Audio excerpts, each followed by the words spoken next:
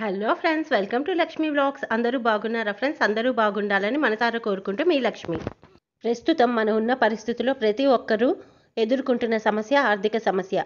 ఈ ఆర్థిక ధన సమస్యలు ఒక్కొక్కరికి ఒక్కో విధంగా కలుగుతుంది.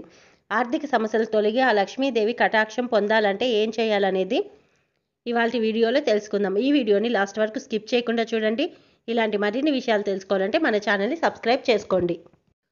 ఆర్థిక సమస్యలతో సతమతం అయ్యేవారు ఇలా లక్ష్మీదేవికి గంధంతో అభిషేకం చేసి పూజించినట్లయితే ఆర్థిక సమస్యలు తగ్గుతాయి. ఇలా మంచి గంధం తీసుకోండి, దానిలో పన్నీరు పోసి బాగా కలుపుకోండి.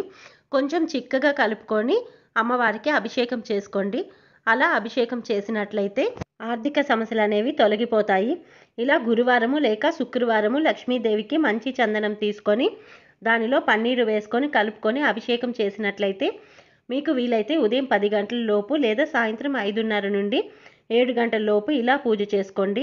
లక్ష్మీదేవికి అలాగే వెంకటేశ్వర స్వామికి అలాగే శ్రీ లక్ష్మీ నరసింహస్వామికి కూడా ఈ విధంగా చందనోత్సవం అనేది జరుపుతారనమాట. ఇలా చందనోత్సవం చేయించుకోవడం లక్ష్మీదేవికి చాలా ఇష్టమట. అందుకనే వీరికి చందనోత్సవం అంటూ ఒక రోజునే కేటాయించి పూజలు జరుపుతుంటారు. ఈ చందనోత్సవం కోసం శ్రీవారికి ప్రత్యేకమైన చందనాన్ని తయారు చేస్తుంది టీటీడీ. మరి దేవుళ్ళకి ఇష్టమైన వాటితో మనము వారిని ఆరాధిస్తే మనకు ఇష్టసిద్ధిని కల్పిస్తారనమాట ఆ దేవుళ్ళు. అలాగే చందనం అనేది మనిషి శరీరానికి చలవ చేస్తుంది. కాబట్టి దేవునికి అభిషేకించిన ఆ చందనాన్ని ప్రతిరోజు నుదిటిన పెట్టుకోవడం వలన ఆరోగ్యంతో పాటు ఐశ్వర్యం, ఆనందం కలుగుతుంది. దరిద్రం అనేది క్రమేణా మన జీవితాల్లో నుంచి తొలగిపోతుంది. చందనంకి ఎంతో ప్రాముఖ్యత ఉందండి. మన హిందువుల్లోనే కాకుండా ముస్లిమ్స్ కూడా వారి గురు పెద్దలకు ఈ చందనోత్సవాలు జరుపుతుంటారు. అంతేకాకుండా శ్రీరంగంలో కొలువుండే రంగనాథ నాంచారిదేవి ఆలయంలో జరిగే చందనోత్సవానికి ముస్లిం సోదరులు వచ్చి అక్కడ జరిగే ఉత్సవాల్లో పాల్గొని ఆ చందనాన్ని వారు ధరిస్తారు. అంతటి విశిష్టమైనది ఈ చందన అభిషేకం అనేది. జాతి మత భేదం లేకుండా ఉపయోగించే ఈ చందనంతో అభిషేకిస్తే ఆ లక్ష్మీదేవి కరుణా కటాక్షం మనకు కలుగుతుంది. ఇలా అమ్మవారిని చందనంతో అభిషేకించుకున్నాం కదండి. ఇప్పుడు అమ్మవారిని ఒక పక్కన పెట్టి ఈ చందనాన్ని మనం తీసుకున్న గిన్నెలోనే మళ్ళీ వేసి పెట్టేసుకోవాలి. ఇలా వేసుకున్న దాన్ని ఒక చిన్న గిన్నెలో కానివ్వండి, ప్లేట్లో కానివ్వండి వేసి పెట్టుకున్నట్లయితే ఈ చందనాన్ని ప్రతిరోజు కూడా మీరు ఏ కార్యానికైనా ముందు బయలుదేరేటప్పుడు కానివ్వండి, లేదా ప్రతినిత్యం కూడా ఇంట్లో ఉన్నప్పుడైనా కానీ ఈ చందనాన్ని మీరు నుదిటిని ధరించినట్లయితే మీకు ఆ లక్ష్మీదేవి కటాక్షం అనేది ఖచ్చితంగా కలుగుతుంది. ఇలా మనం అమ్మవారికి అభిషేకం చేసేటప్పుడు ఓం శ్రీ మాత్రే నమః అనుకుంటూ అభిషేకం చేయాలి. లేదంటే లక్ష్మీ క్షీర సముద్ర రాజతనయ శ్రీరంగ దామేశ్వరి దాసీభూత విశాలాక్షి శ్రీమన్మంద కటాక్ష లబ్ధ అంటూ అయినా స్మరించుకుంటూ అమ్మవారికి ఇలాగా మనం అభిషేకం చేసుకోవాలన్నమాట. ఇలా నీటితో అభిషేకం చేసుకున్న తర్వాత అమ్మవారిని ఒక పొడిగుడ్డుతో బాగా తుడుచుకొని అమ్మవారికి కుంకుమ పెట్టుకోవాలి. ఇలా అమ్మవారికి చందనం పెట్టి అలాగే చందనం పైన కుంకుమ పెట్టుకున్నానండి. అలా పెట్టుకున్న తర్వాత ఒక ప్లేట్లో బియ్యం తీసుకొని ఆ బియ్యం పైన అమ్మవారిని ఇలాగా ప్రతిష్ఠించుకోవాలన్నమాట. ఇలా ప్రతిష్ఠించుకున్న తర్వాత మనం దీపాలను వెలిగించుకోవాలి. మీ దగ్గర లక్ష్మీ అమ్మవారి ప్రతిమ లేకపోతే కనీసం లక్ష్మీ ఉంగరం ఉన్నా మనం ఇలాగా పూజ చేసుకోవచ్చు.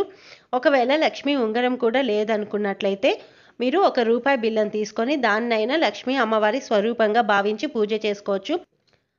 లేదంటే మీ దగ్గర అమ్మవారి పటం ఉన్నా కానివ్వండి, పటము దగ్గర ఒక చిన్న ప్లేట్ పెట్టుకోండి. ఆ ప్లేట్లో ఇలాగ మనం కలుపుకున్నట్టు చందనం, పన్నీరు కలుపుకొని అమ్మవారికి శ్రీ మాత్రే నమః అనుకుంటూ మీరు ఆ చందనాన్ని అభిషేకంగా చేయొచ్చు. అలాగే నేను అమ్మవారికి ఉసిరికాయని నైవేద్యంగా పెట్టుకుంటున్నాను. ఈ ఉసిరికాయని లక్ష్మీదేవికి నైవేద్యంగా పెట్టి కనకదార స్తోత్రం పఠించినట్లయితే మనకి ఐశ్వర్యం అనేది కలుగుతుంది. ప్రతిరోజు కూడా మీకు వీలైనట్లయితే ఉదయం కానీ సాయంత్రం కానీ కనకదార స్తోత్రం పఠించినట్లయితే ఖచ్చితంగా మన ఆర్థిక సమస్యలు అనేవి తొలగిపోతాయి. ఐశ్వర్యం అనేది కలుగుతుంది. ఎప్పుడైతే మనం ఈ స్తోత్రాన్ని పఠిస్తామో అప్పుడు లక్ష్మీ అమ్మవారి కటాక్షం అనేది మనపై కలుగుతుంది. మన హిందూ సాంప్రదాయాల్లో ఒక సమస్యకి 100 పరిష్కారాలు ఉంటాయి ఫ్రెండ్స్. అవి మనం చేసే విధానం బట్టి ఆ సమస్యల నుంచి మనకి ఉపశమనం లభిస్తుందన్నమాట.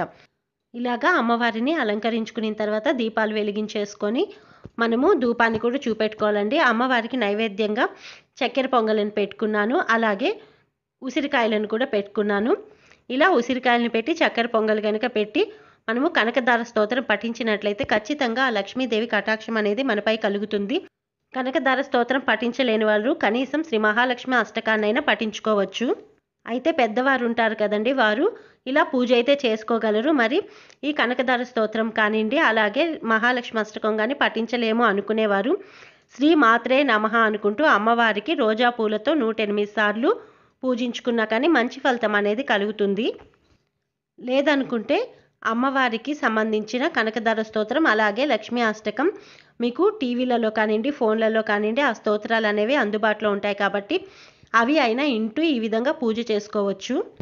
ఇలా రోజాలతో అమ్మవారిని అభిషేకించినా కానీ మనకి త్వరగా అమ్మవారి అనుగ్రహం కలుగుతుందనమాట. ఎందుకంటే పద్మపత్ర విశాలాక్షి ఆ పద్మినీదేవి కాబట్టి మనం ఇలా రోజాలతో మనం అమ్మవారిని అలంకరించుకోవాలన్నమాట. అలాగే పూజించుకోవాలి.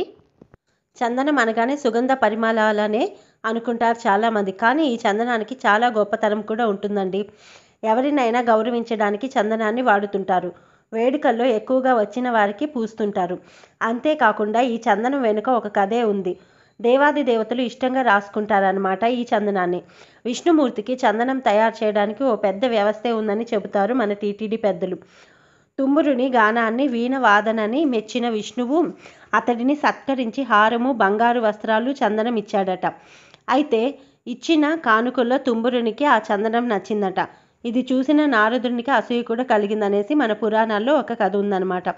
అంతేకాకుండా శ్రీకృష్ణుడు, లక్ష్మీదేవి, సింహాచల వరాహ లక్ష్మీ నరసింహస్వామి వారు, అలాగే మన కలియుగ దైవం శ్రీ వెంకటేశ్వర స్వామి ఇలా చందనాన్ని ఎంతో ఇష్టంగా పూసుకుంటుంటారు. దేవతలు ఇష్టపడే ఈ గంధాన్ని చందనోత్సవం, చందన అభిషేకం చేస్తూ దేవుళ్ళకి గంధం రాస్తుంటాం. తిరిగి దేవుడి నుంచి తొలగించి ఆ చందనాన్ని తీసుకొని ఆనందంగా రాసుకుంటాం. దీనివల్ల ఎన్నో ఆరోగ్య ప్రయోజనాలు మనకి చేకూరుతాయన్నమాట. ఈ విధంగా చందన అలంకారం అమ్మవారికి మీ వీలుని బట్టి 6, 11, 18, 21 వారాలు, ఇక మీ సంకల్పాన్ని బట్టి 54 లేదా 108 వారాలు, లేదంటే మీకు ఈ పూజ మొదలుపెట్టినప్పటి నుండి ఆర్థిక పరిస్థితులు తీరినట్లు అనిపిస్తే జీవితాంతం ఈ పూజను చేసుకోవచ్చు. రోజులో 3 పూటలు ఆహారం తీసుకుంటాము. ఒక పూట ఆహారం తీసుకోకపోతే చనిపోము, కానీ క్రమం తప్పకుండా తీసుకుంటూ ఉంటాము. అటువంటిది మన జీవితం ఉండేంత వరకు మనకు ధనం ఎంతో అవసరం. రోజు గడుస్తున్న కొద్దీ డబ్బు విలువ పెరుగుతూ ఉంటుంది. అటువంటి ధనం కోసం ఆ ధనలక్ష్మికి ఇలా చందనాభిషేకం చేసుకోండి. ఆ అభిషేకం చేసిన చందనాన్ని మీరు ప్రతిరోజు మీ నుదిటిన పెట్టుకోండి. మీకు ఉన్న దరిద్రం తొలగి ఆ గురు అనుగ్రహంతో పాటు లక్ష్మీదేవి కటాక్షం కూడా కలుగుతుంది. ఈ పూజని గురువారం లేక శుక్రవారం చేసుకోవాలి. కొన్ని ప్రాంతాల్లో అయితే గురువారాన్ని లక్ష్మీవారం అంటారు. గురువారం రోజున లక్ష్మీదేవిని ఎక్కువగా ఆరాధిస్తారు. మరికొన్ని ప్రాంతాల్లో శుక్రవారం రోజున లక్ష్మీదేవిని పూజిస్తుంటారు. ఇలా గురువారం నాడు గనుక లక్ష్మీదేవికి పూజ చేసుకున్నా కానీ గురు శుక్రుల అనుగ్రహం అనేది మనకి కలిగి మనకి ఇంకా త్వరగా కార్యజయం అనేది కలుగుతుంది. అలాగే ఆ లక్ష్మీదేవి కటాక్షం కూడా కలుగుతుంది. మీరు కూడా అమ్మవారికి ఈ విధంగా చందనాభిషేకం చేసుకొని ఆ లక్ష్మీదేవి కరుణా కటాక్షం పొందాలని, మీకున్న ఆర్థిక సమస్యలన్నీ తొలగిపోవాలని మనసారా కోరుకుంటూ మీ లక్ష్మి. ఈ వీడియో కనుక మీకు నచ్చినట్లయితే లైక్ చేయండి, షేర్ చేయండి, సబ్స్క్రైబ్ చేసుకోవడం మాత్రం మర్చిపోమాకండి. ఈ వీడియోని లాస్ట్ వరకు చూసినందుకు ధన్యవాదాలు.